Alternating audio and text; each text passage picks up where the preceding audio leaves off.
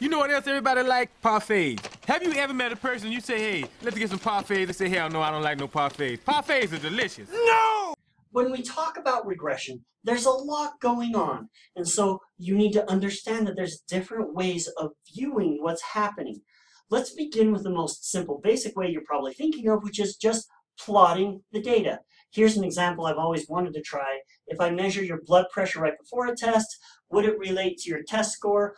I'm making some sort of a guess of the regression line would be negative here. In other words, as your blood pressure goes up, that's because your test score is dropping. Something about being worried or scared about the exam. I would love to see this study actually done.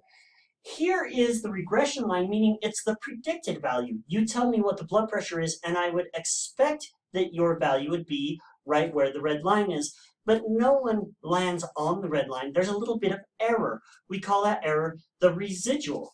I can look at this person. Their residual was very positive, right? They've got a higher score than we predicted. Down here, this person, their residual is very negative. They got a lot lower score than what we predicted. Everybody here has these different errors for what they got. So we could make a different graph of those residuals, and right in the middle would be the regression line, which would be an error of 0. And then every dot on here I can put on this graph. This first dot is kind of low, the next dot is kind of above, and if I was a really good artist, I can make sure all these dots match up exactly where they're supposed to be.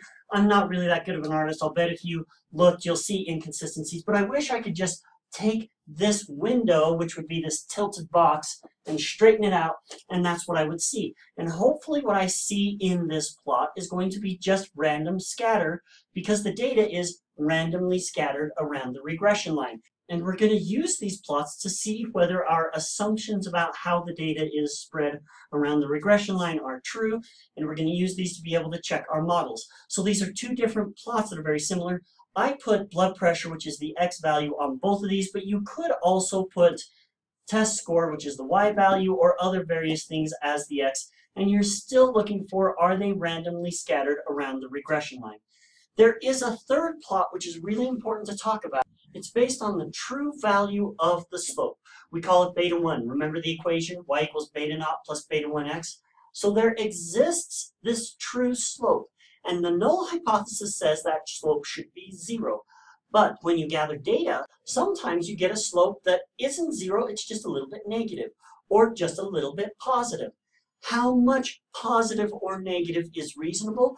For that, we call it the standard error. This standard error is a measure of how much wiggle room that slope could have, based off how much variability there is in the data.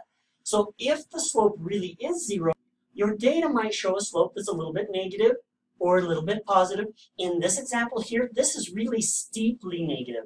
My guess is you would be way out here. So when we calculate probabilities, we're saying, how far away is it from that null hypothesis? A big p-value means you're in close to the null, and so the null is reasonable. A small p-value, you're way out here in the tails, we don't believe that null. This is important because this is the kind of picture you should have seen in the intro class where you do a hypothesis test, and this helps you feel comfortable about where that p-value comes from and how you interpret it. But when we talk regression, we could look at pictures of the actual data, we could look at pictures of the error of the data around the regression line, and we can look at the sampling distribution for the slope, which is where we get our p-value. Keeping those three pictures separate is tricky, but it's important to understand them because we'll be looking at all of them in their own turn.